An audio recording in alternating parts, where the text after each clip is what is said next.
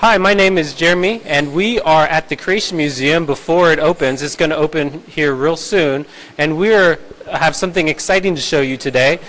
I am with Tim, the content manager for the attractions, and we are in a new exhibit. Right? Oh, very exciting.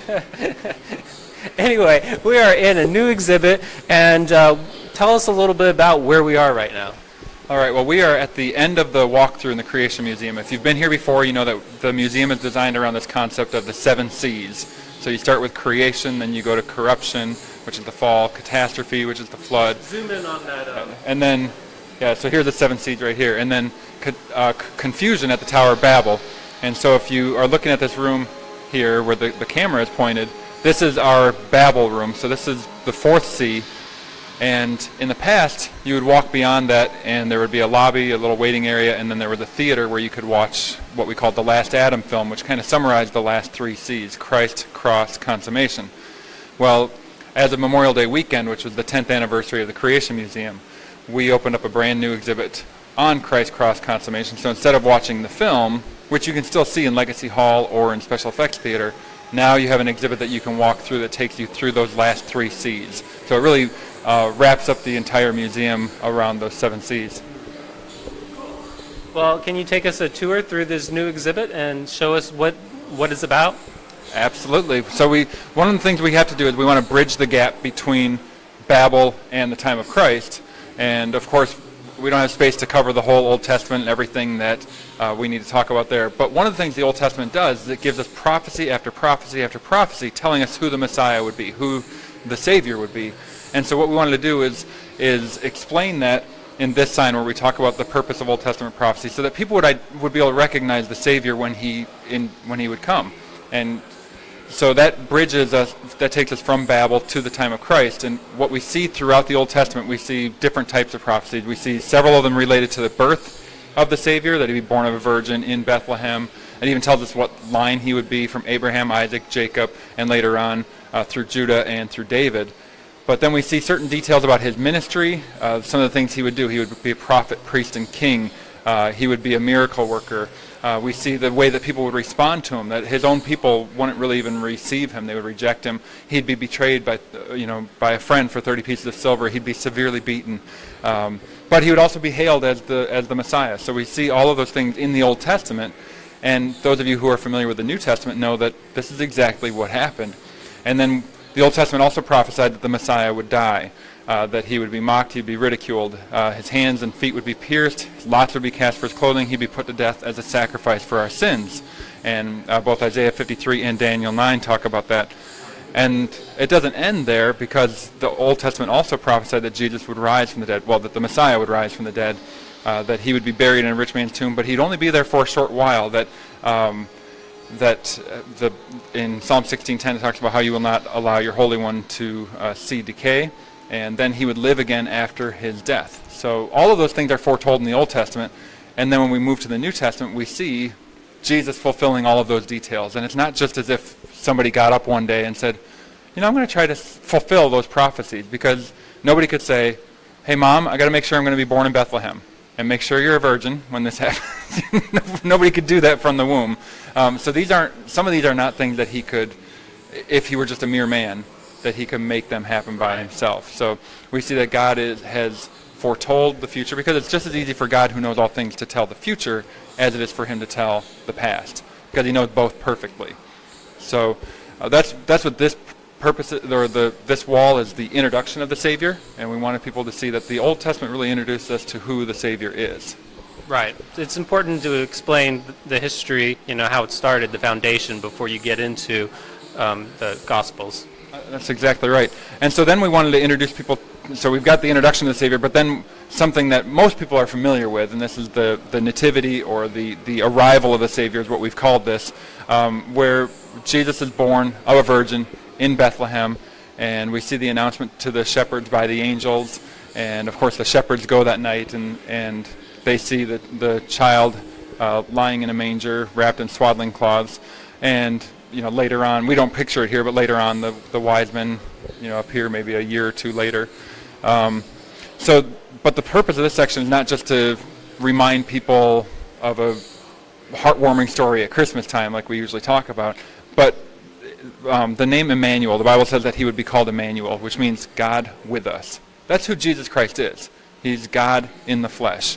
He's not just somebody who came down and was a popular teacher and then was put to death by the Romans. He came here for a divine purpose, and it wasn't just to give us a heartwarming story at Christmas time. It was something that we're going to see later on in the exhibit, why he came. If any of you have any questions while you're here, feel free to post it in the comments and we'll answer them here today. Yep. And I can talk about the artwork real quick. I'm not an artist by any stretch of the imagination. I can't draw a stick figure, at least not a symmetrical one. But I got to work with the talented team who did this. And we had 3 guys, Travis, Ben, and Greg, so a little shout out to those guys. Each one of them worked on each of the pieces throughout this exhibit. So one day Travis would be working on this piece, then he would hand it off to Greg, who would work on it for the next day, and then the next day Ben would work on it. And they did that with each of the pieces, and it really created a unique style throughout. And that way it wasn't just one particular individual style, it was a blending of all 3 of them. And I think you'll see as we go through, it's really quite spectacular. Right. And of course, there's always artistic license when you have this type of artwork done. Oh, of course. I mean, we don't know if this is what Mary looked like, but I like that we portrayed her in a way that's a little bit different than how you usually see her. You know, usually she's dressed in blue and white, and that's all then you know right away, oh, it's Mary. But those typically weren't colors worn by women, the Jewish women at that time. So it's a little head covering. Any time that I remember as a child, or maybe my sisters, not me of course, portrayed Mary, I always had a head covering and say, I'm Mary. Yeah, well, you know, the Bible does talk about the head covering issue in 1 Corinthians, and you know, that's a little bit later on, that's maybe another 50, 60 years on, with maybe a different culture, the Corinthian culture. But this is something that happened right after childbirth as well, this picture, so would she have still been wearing that during that whole procedure? Right. Yeah, that's what we have to remember to keep in mind there. Sure. So we've got the announcement to the shepherds, and then the next part of the exhibit, there's really like 10 different sections of this exhibit, is to talk about who Jesus really is. We've talked about it just briefly when we say that he's Emmanuel, God in the flesh, but so many people have been misled in our culture about who Jesus is. You know, the Mormons and Jehovah's Witnesses say that Jesus is just a created being. He's a God, he's a powerful God, but he's not God Almighty. He's not a member, you know, second person of the Trinity, right, which is what we believe. Muslims say that he's just a prophet. There's some skeptics, someone would say he never even lived, you know, the Christ mythers. We've got an article on our website about that to refute that. But then a lot of them would just say, well, no, he was just this popular teacher and legends grew up about him after time. But who did Jesus say he was? That's what we want to look at. Is what did he say about himself? What did the rest of the Bible say about him? Well, John tells us that Jesus said he's God. He uses God's divine name. I say to you, before Abraham was, I am. He tells them that I and my Father are one in John 10:30. And then he even claims to have the power to forgive sins and when he heals the paralytic. So who else can forgive sins but God alone? Well, that's who Jesus is. He's making those claims over and over again throughout the New Testament. And it's more than just these 3. We just couldn't put 30 verses on one sign. Sure. And then we see that Jesus is declared to be the creator. John 1 tells us that, Colossians 1 and Hebrews 1 all tell us that Jesus is the creator. So he was in the beginning with God, when God created everything. So he claims to be God.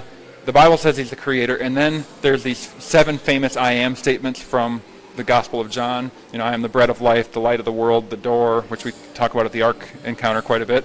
The good shepherd, he is the resurrection and the life. I am the way, the truth, and the life. I am the vine. These aren't statements that would be made by somebody who is just a popular teacher. These are statements made by somebody who knows exactly who he is. He's making very bold claims that other people would not make. And yet he's going to demonstrate that all of these things are true. So this is what the Bible tells us about who Jesus is. And it's just a summary. Again, we don't have room to explain everything. Sure. So the next section was the teachings of Jesus, but how do you summarize all of the teachings of Jesus? Because you have 4 Gospels that explain so many different things, and because this is at the Creation Museum and we talk quite a bit about the book of Genesis, we thought, well, let's see what Jesus had to say about the book of Genesis. And what we see is that whenever he refers to events or people in there, he treats them as literal history. And unlike so many people in the church today who are teaching and being taught that, maybe it's just allegorical, maybe it's metaphorical, you don't really need an actual Adam, you don't need a Garden of Eden, all of those things. Well, Jesus said Abel was a real person. He talks about him being the first person who had been murdered. He quotes from Genesis 1 and 2 when talking about marriage and divorce and remarriage. And then in Luke 17 he talks about Noah and the flood and the ark, and he confirms that all of those were historical events. So if the Son of God, God in the flesh, is saying these are real events, and he was there at the beginning and he's the creator, how should we as Christians who say we follow Jesus Christ, how should we view Genesis? Right. And I mean, everything that we observe from the Bible is consistent with science of what we observe. Isn't that right? Well, yeah, that's what we believe. We think that when we look at the world around us, what we do is we create these different models, and that's really laid out at the Ark Encounter pretty well in some of the scientific exhibits. You have, here's the evidence, here's what we see.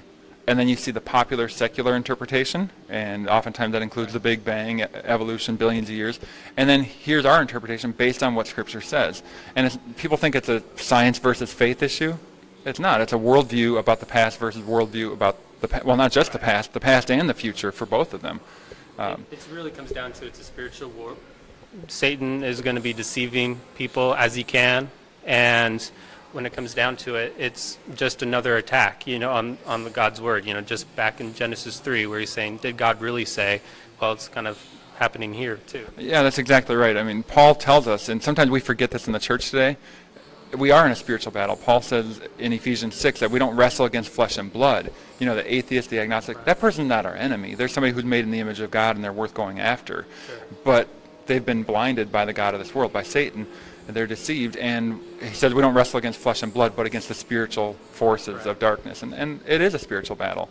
And again, a lot of this, what we're talking about now, has already been explained in the previous exhibits through the creation walkthrough and then the other rooms before that. So it's just kind of setting everything up to show why the Bible is true. Right. And then what we wanted to do in this panel is just from the book of Matthew alone, just take some of the key statements that Jesus made. People will recognize a lot of them, but usually what happens is they remember the if I can say the positive or the happy ones, to love your enemies, love the Lord your God with all your heart, mind, soul, and strength. You are the light of the world. Everybody likes remembering those.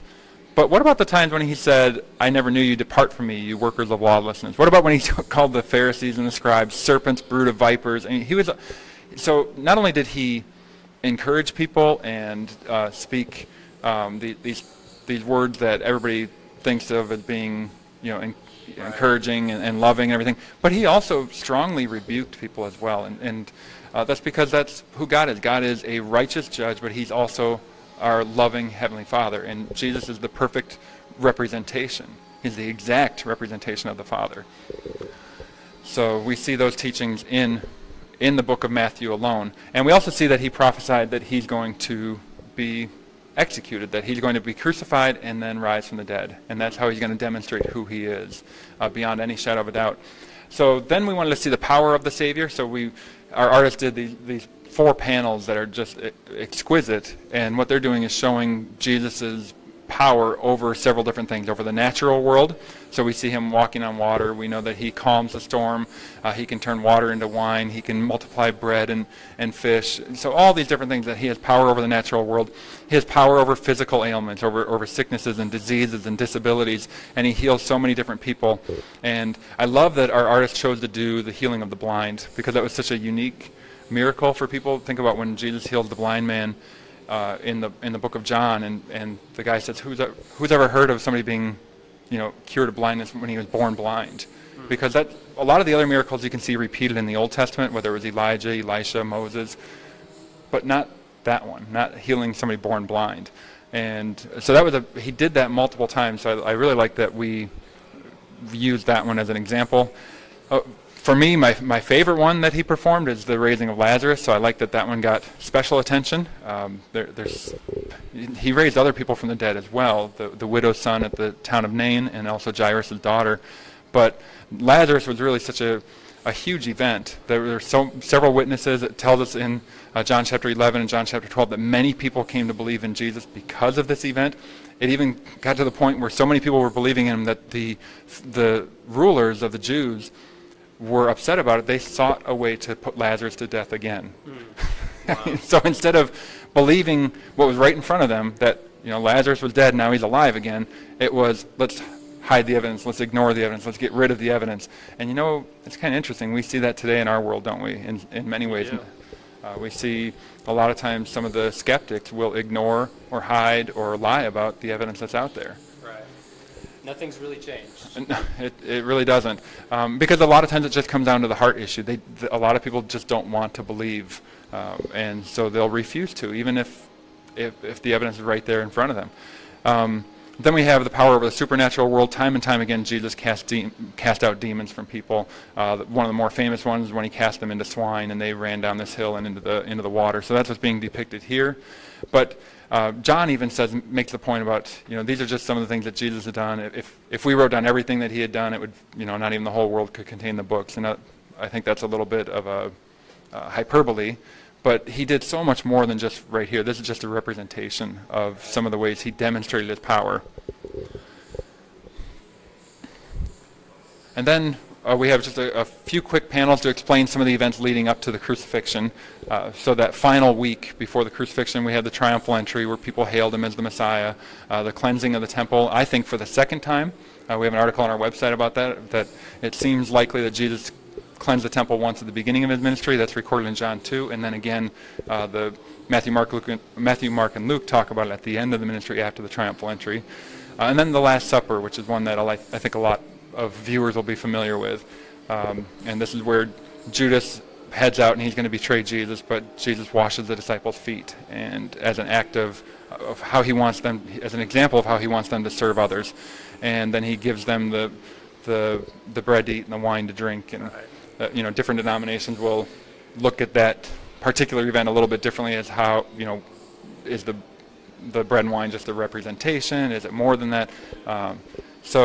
But we wanted to just describe the events real quickly.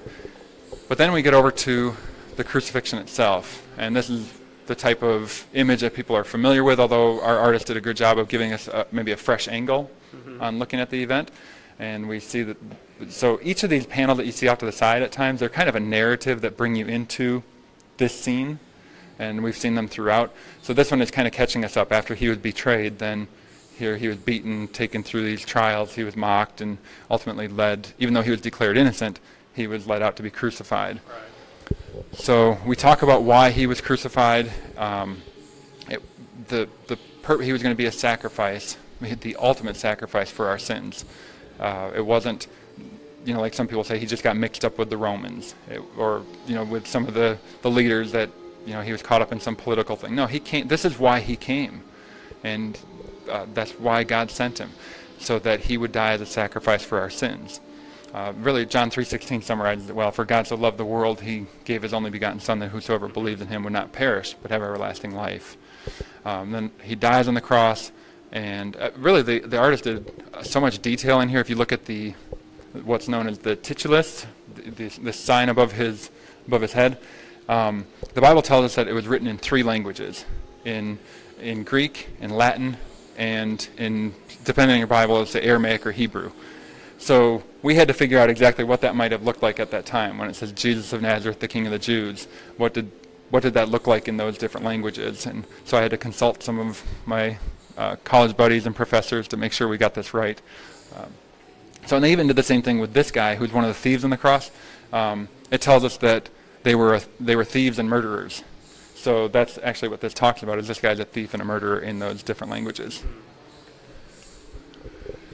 So I think really one of the big theological points, in fact, the 2 big theological points in this exhibit, and you can probably see it if you look at the "It is finished" sign, and then back behind it is the "He is risen" sign. And so the "It is finished," what this is about is that when Jesus died on the cross, there was no more need for a sacrifice for sin. That was the ultimate sacrifice. There's nothing we can do that can earn salvation, merit salvation, because Jesus paid it all.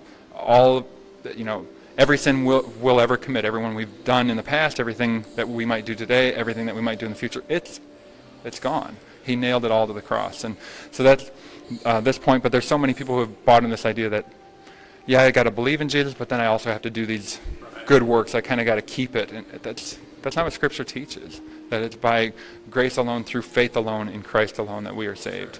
So that's what this panel is talking about. And then my favorite, even though I love that one, but we get to talk about the resurrection as well. If it was just me, I would have made this whole exhibit the resurrection, even though I like the rest of it. But those who are watching, I've written a book on the resurrection, and I love talking about it. But we wanted to show something a little bit different. So you see the angel rolling back the stone, and the soldiers are, cowering in fear at that moment, who are guarding the tomb. We talk about the narrative of that event, and then we also talk about some of the post-resurrection appearances. There's at least 10 of them mentioned in Scripture, so we put those in order.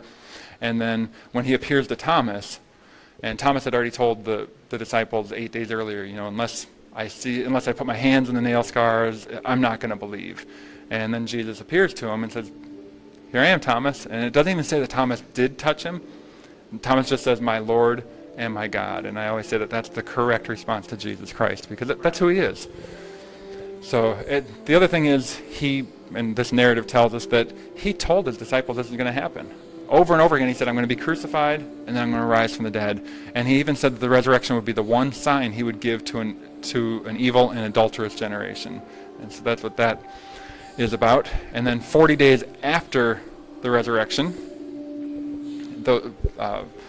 people who know their Bibles know what happens at that point. Jesus ascends into heaven, and we use this to launch into the consummation, because Jesus goes up into heaven, up into the clouds, and then the angels who were standing there by the disciples who were watching it said, "Why do you remain looking up in the sky?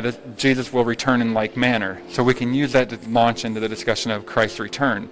Now, as a ministry, we don't take an official position on certain end times events. Is there going to be a pre-tribulation rapture, mid-tribulation rapture, post-trib? We don't do that.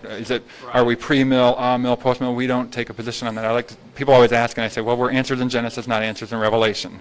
That's a little trait. It's not. Those things aren't just in Revelation, but I think they get the point. So what we're going to do is present just some big concepts from the very end, that Jesus is going to return to this earth in judgment. And then there's really two destinies for all eternity for people. It's either going to be for the unrighteous in the lake of fire, or it's the righteous in the new heavens and the new earth. And in Revelation we see it being called the New Jerusalem.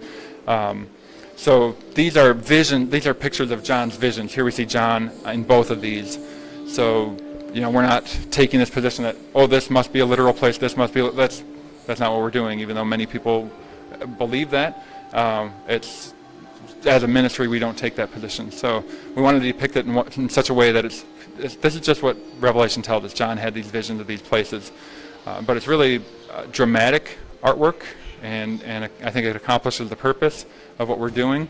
And to remind people that, if they don't trust in Jesus Christ, they do have an eternity waiting for them, but it's an eternity separated from God. And it's one of torment. So it's not anything somebody should take lightly. So then we have the gospel presented again. We've already walked through and seen all of the details of the gospel, but then it's this call, this appeal to the guests.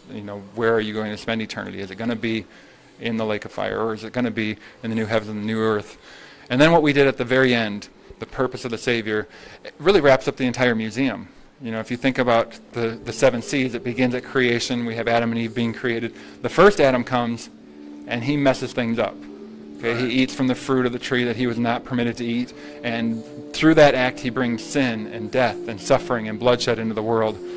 And then the last Adam, Jesus Christ, comes, and he succeeds where the first Adam fails. He doesn't give in to temptation. He goes to the cross to physically die to defeat death and sin and bloodshed and all of those things that the first Adam brought in. The last Adam, Jesus Christ, comes to restore, to